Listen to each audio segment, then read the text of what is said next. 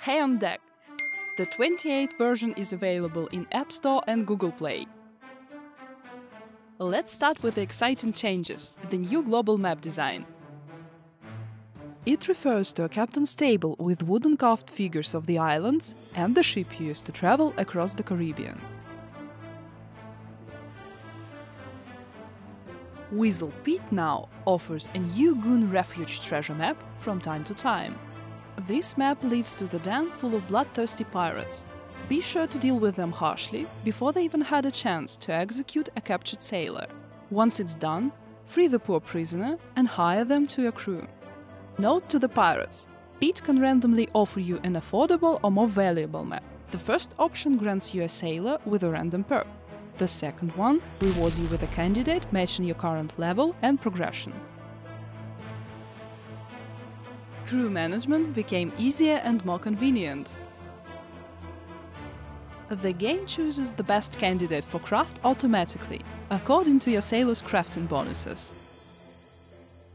And if the most suitable crew member is busy, a pop-up window with different options appears, offering you to assign someone else or wait for a while. You can dispatch your sailors on missions easier than before. Choose the island and tap the dispatch button.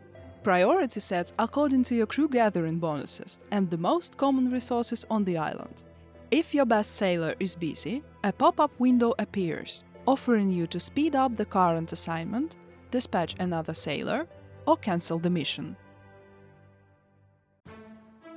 Weasel Pit has adopted some business practices of ShelterCon, so now you can exchange resources for the uncommon treasure map.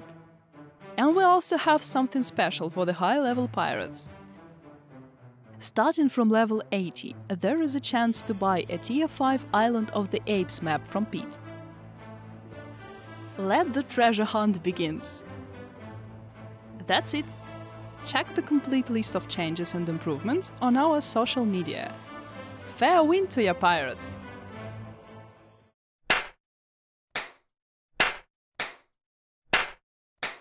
Bruh.